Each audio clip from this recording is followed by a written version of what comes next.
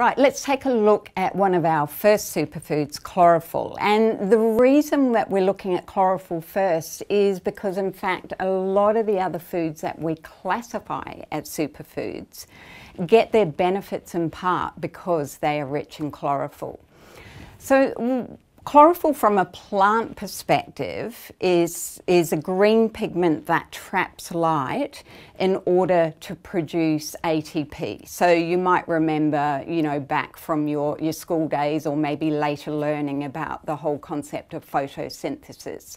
And that's for the plant where chlorophyll comes in. For us, I guess, the thing with chlorophyll is that it has numerous health benefits, which of course we're going to take a look at. Let's first just briefly look at the energetics of chlorophyll. And, as a reminder, from an energetics perspective, of course, what we're after is balance. And we want a balance between foods that are cooling and foods that are heating. We want a balance between foods that are dry and foods that are moist. And when we do that, that helps to contribute towards balance in our entire constitution. So from an energetics perspective, chlorophyll is regarded as cooling.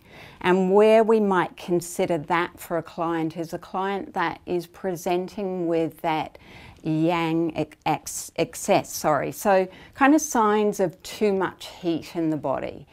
So anywhere where there's a kind of inflammation and itis at the end of the word, so cystitis, sinusitis, person might appear very red complexion, they might have that very hot look about them or hot burning complaints.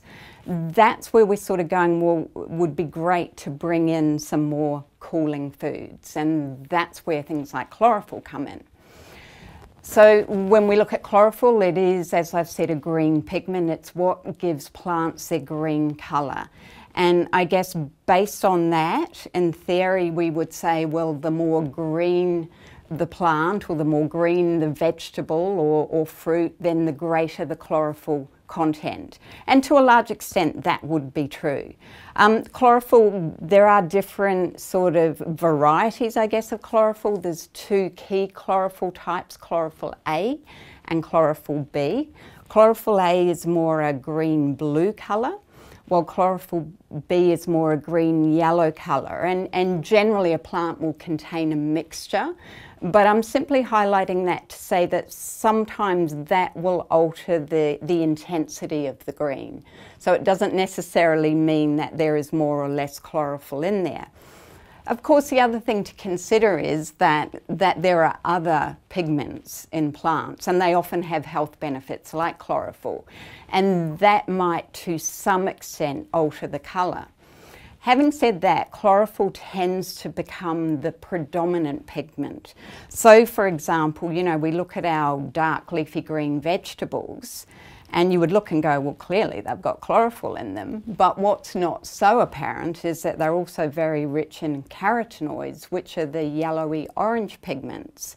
But the green pigment conceals that. So kind of bear that in mind as well when you're looking, I guess, when you're using food colours to guide your food choice. So chlorophyll, really look to your leafy greens, your spinach, your rocket, also parsley, things along those lines. Fantastic source of chlorophyll.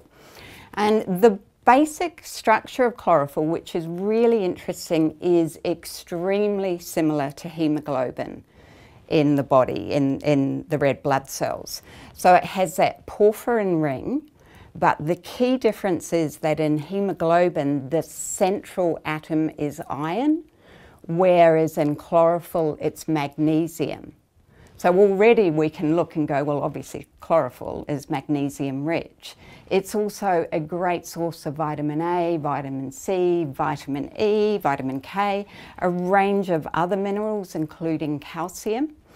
And chlorophyll has important phytochemicals. If you enjoyed this video, please give it a like and subscribe below so you don't miss any future content. To learn more about CNM or its courses, head to www.naturopathy-uk.com.